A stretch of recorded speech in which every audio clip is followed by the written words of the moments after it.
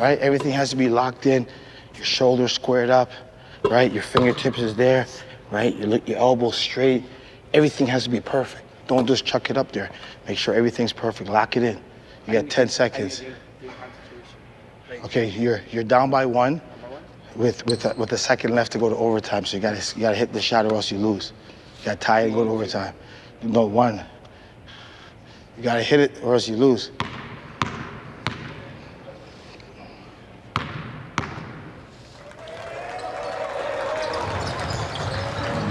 Back.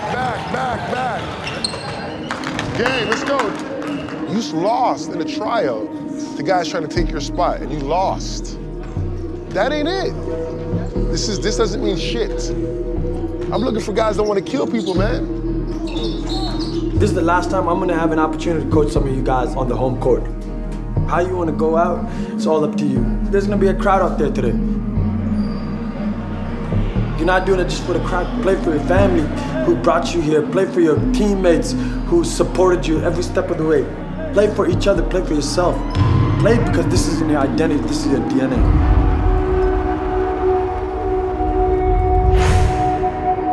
I went to one of the all-star games out there, and it was crazy just how athletic, how quick, how fast, how big, how strong these guys are, and you know, they haven't even committed to college yet. You know, I want to be that guy looking back, saying, oh, he from Toronto, I seen him come up.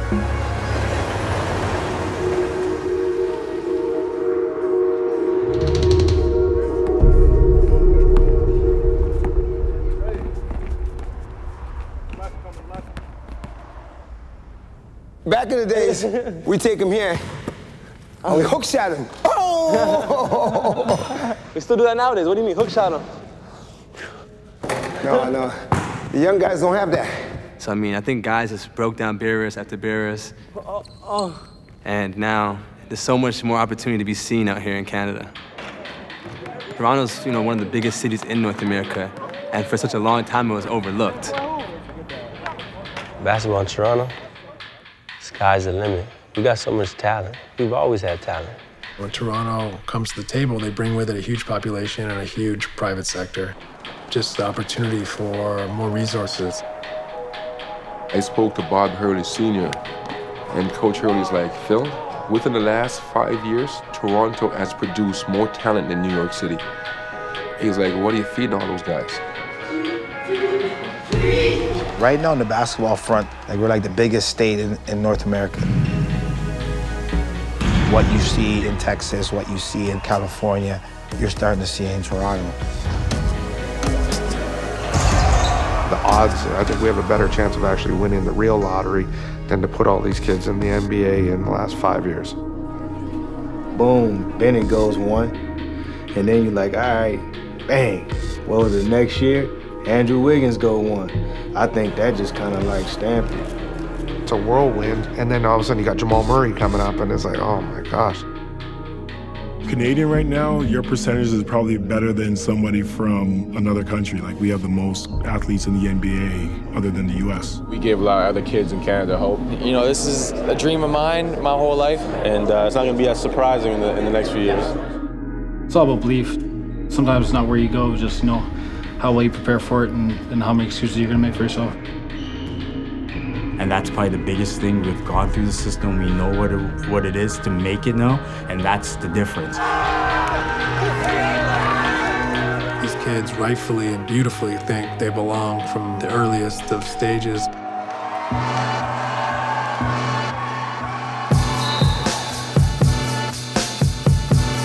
I went up, I just end up dunking it.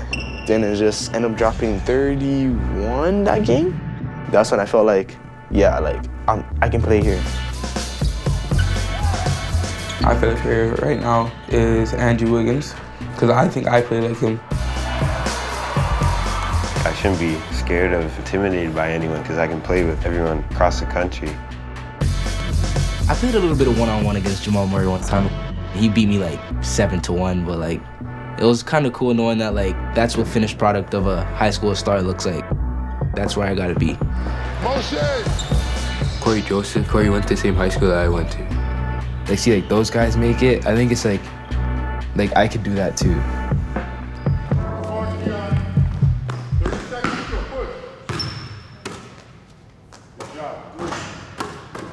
The last time I've been was 24 years since I've been, and I've gone to Jamaica, I've gone to Cuba, I've gone to Dominican, I haven't gone back home. These guys are way ahead. When I started, it was just myself and my boys going to the gym. We didn't have no YouTube to look at. We didn't have a dad who knew the game. So he's way ahead of where I was at that age. I got Thursday and Friday. It's good. Just drop in? Nah, you're gonna have to play bare games. Rim Rocker's a big tournament. There's like 40 teams in there. You know what? It's very similar to music, what happened with basketball in this country.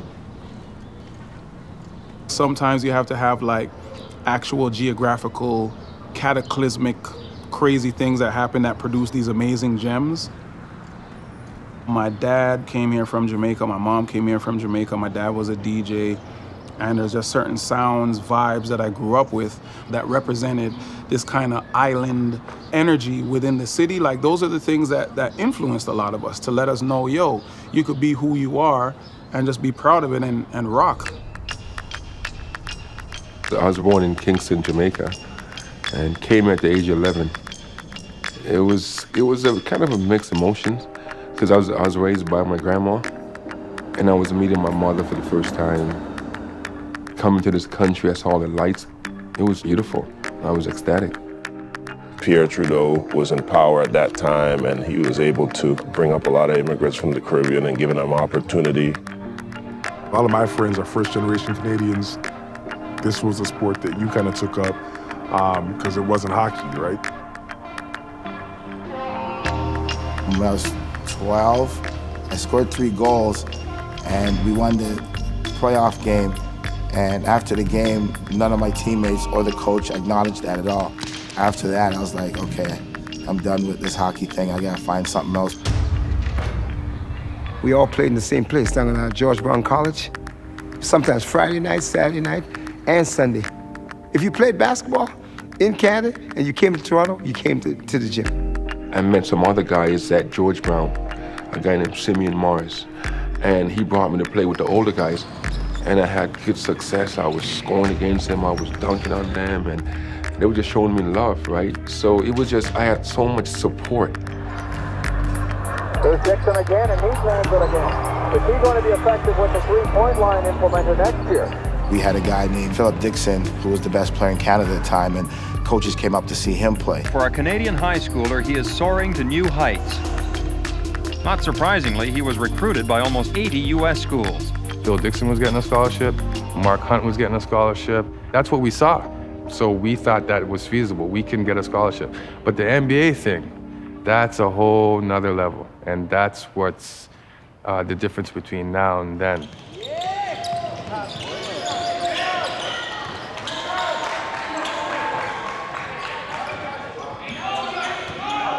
Some of the snobby Americans be like, it's Canadian. Like, when I went to the CP3 camp in America, they were like, oh, you're from Canada? You're from Toronto? Okay, whatever. It's like, all right, I'll see you tomorrow on the court. Like, all right, I'm human just like you, let's go. But it's just like, you just gotta keep that mentality of just going at everybody. Yeah. I got you. Okay, I got you. My 100% dream is to play Division I basketball, 100%. And I feel like with Vidal and Northern Kings, it's gonna be a lot easier for me to get there. If we do everything correctly, then everything should be fun and everybody will get a scholarship.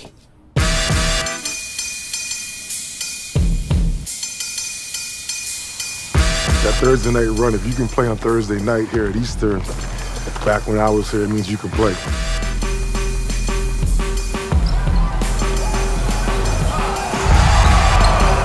I was really inspired by Colin Charles because he lived in the building next to me. When I saw him make the front page of the sports section or sign to St. John's, made me want to pursue basketball. There's no happier moment to know that you signed a scholarship and you fulfilled one of your dreams. Jamal McGlure, his jersey was retired. When I got to Eastern Commerce is when I really started to understand how intense I had to get and how hard I had to work in order to want to play at the next level.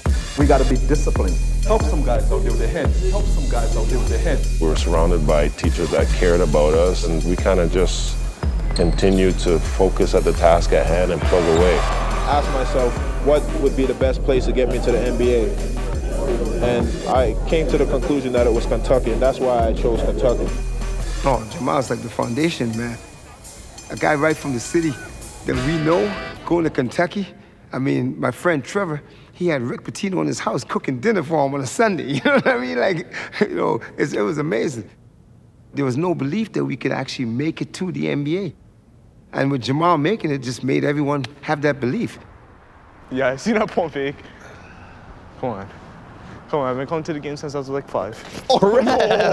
No! Oh, no. That's the thing, you gotta start thinking like you're my height now. Like, that's what you see DeRozan doing these pull-ups. I was like, you know what I'm saying? True, so. Play with Kyle Lowry, starts thinking like, yo, okay, maybe if I'm not as big, how am I gonna score? You know what I mean? It's true stuff. I'm telling you, bro. Whew. Ladies and gentlemen, the Raptors are born. Not that those are the greatest seats, but just to be in the environment and just to say you was at a Raptor game, it's becoming, you know, kind of like a cult following. You know, when I got there, it was just coming above the surface. The seeds had been planted, you know what I mean? Collector's items, singular programs, $10. Putting basketball in people's living rooms every night, getting an intimate look at what the NBA is and what it takes to be a winning basketball team and franchise. What that's done for kids and coaches and the willingness and desire to be a basketball player instead of a hockey player, these are some pretty monumental building blocks. I give Vince Carter a lot of credit. I think that's when Canadian boys and girls were like, you know what, basketball is cool. Let me put this hockey stick down and check this out. Just the way he dunked, the whole Vinsanity era, he just made them fall in love with the sport at a time when the country was still trying to get to know the sport. He was a big inspiration, you know, for me and the kids that, you know, I grew up with. Among several off-season moves, the Raptors added Toronto's Corey Joseph. I look at Corey play and I'm like, wow, can you imagine? Like, he's home playing for the Raptors. And I'm sure someone thought back in 95, 96, like, whoa, look, Colin Charles is playing on St. John's. So what's gonna happen 10 years from now? Like, it's just a cycle that just gets a little bit better as time goes on.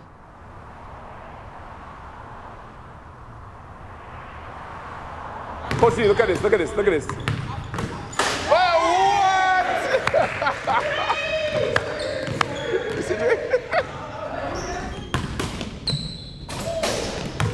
Yes, this is me. Unfortunately, put this ugly picture up here. It'll be there for life. Yeah. Falstaff was unbelievable. You know, bro made sure that gym was always open for us. You know, Denham and all the older guys would be there. And you knew you going there, you had to bring your A game. Because if you go to Falstaff and you have a bad run, they gonna tell the whole city.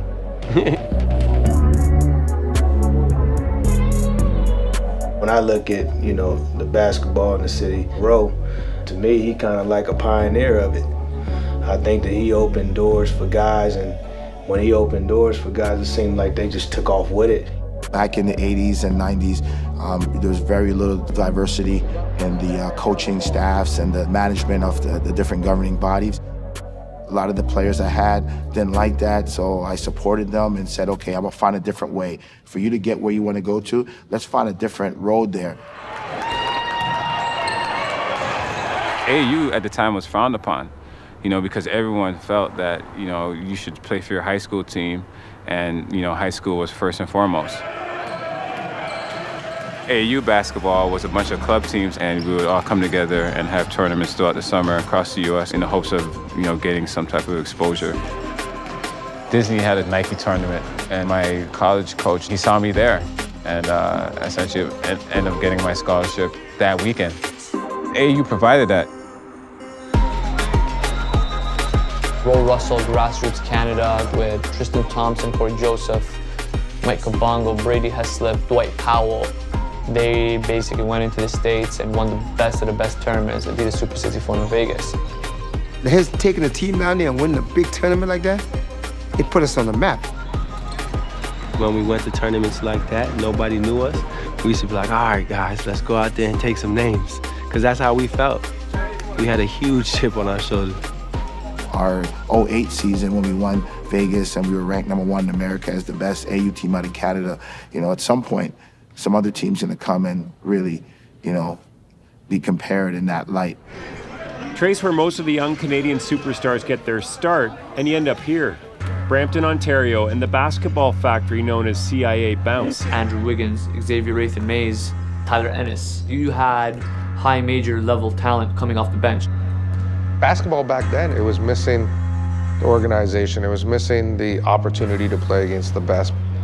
Nike then created the EYBL. I think we started out 15-0. We were one of the only undefeated team on the EYBL circuit. And then you started to realize, okay, this is a little bit crazy when you're showing up to games and kids are asking to sign their jersey that they're just about to wear in a game. And it was kind of like, okay, this is starting to really change now. Now these shoe companies, you know, kind of give some money to the teams to be able to attend those tournaments.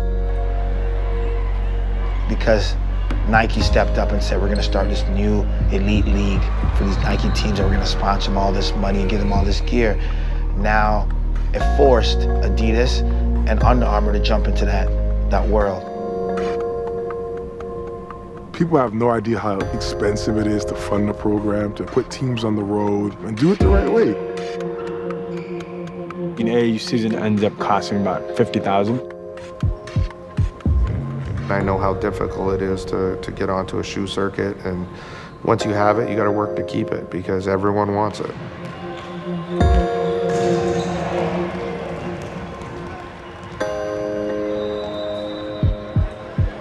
These shoe circuits, they've recreated an experience that these kids, you know, crave for. They want to play in the, you know, bright spotlights, you know, have so many different coaches come watch them play, you know, have a, you know, X amount of fans, play in front of, you know, televisions or whatever, you know, an experience that is, it was impossible. You know, it's never been like this before. Like, I'll lie to you if I say I don't like the shoe sponsorship. Like, I love it, to be honest. But I know it's just a shoe sponsorship. Like, we're the same team with or without it. I call it clout, like, you know, like for the fame and stuff like that. Like, you know, just to say you have it, to say, like, I'm so good that I have this. Like, you know, just to say I have it doesn't prove anything. Hey, 4 men to the away screen. Attack, attack, attack, attack.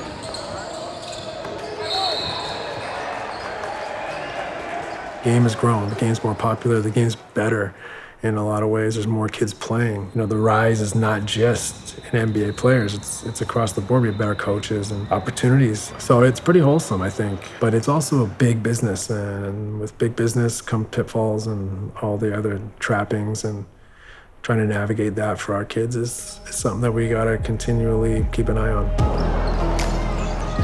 The shoe company will be like, if you get that kid, we'll outfit your entire team, plus we'll give you 50 grand. So that's the game. It's a huge business. The downside to it is you end up misguiding a lot of kids. You end up playing with their dreams. That's pretty dear to my heart. I know exactly what it feels like to be that age and have hoop dreams.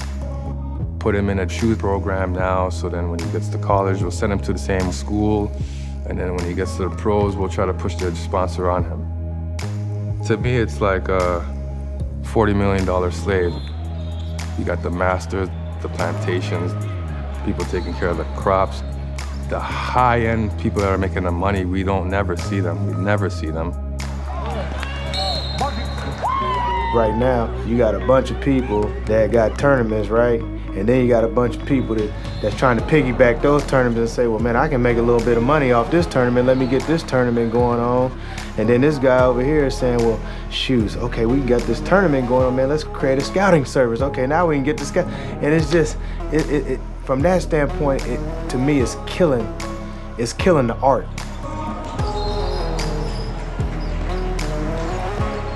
Miles Canadiens has been selected for the 2017 Futures game. I was like shocked. Things are going so quickly. I don't think I've had the time to like really reflect on like how crazy this has been. I understand a lot of what's coming at you is like, you know, professionals. Because those same people are coming after you? once something happens, they're gone. I tore my ACL last year. Like, everybody forgot who I was. And so it's like, once you have people that you can trust and you know those people will always be there, those are the people like, you really gotta listen to. That's how we are, like, we're more tight. In the 90s, back then it was really simple. I knew I had to go to Eastern Commerce. Once I'm at Eastern Commerce, this is what you do at Eastern Commerce. You go to ABCD camp. Once you go to ABCD camp, you get recruited, you get your scholarship, hopefully you pass your SATs, you're off. Now, too many people wearing hats, there's too many advisors. I don't know if I would have excelled in this era. It's definitely, the stage is bigger.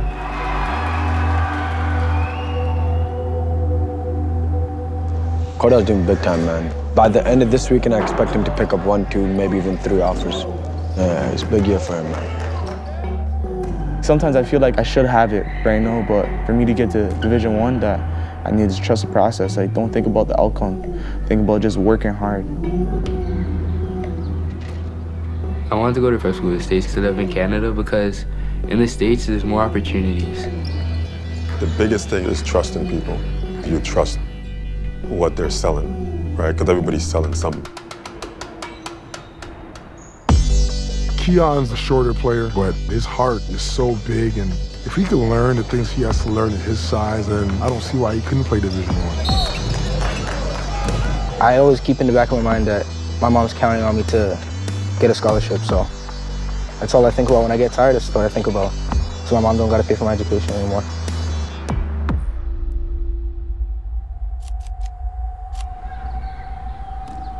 They announced my name. It was just like a weird feeling that just went through my body. I didn't really believe until I actually saw it with my own eyes. Like, now I started to think, like, maybe I can actually do something with this game.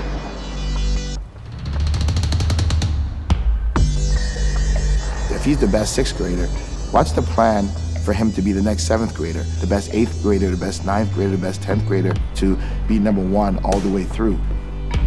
It's crazy, but we just gotta take it each day for each day. And just remember, he's a 12-year-old kid and he just gotta be a 12-year-old kid. Only certain kind of kid could embark on this adventure.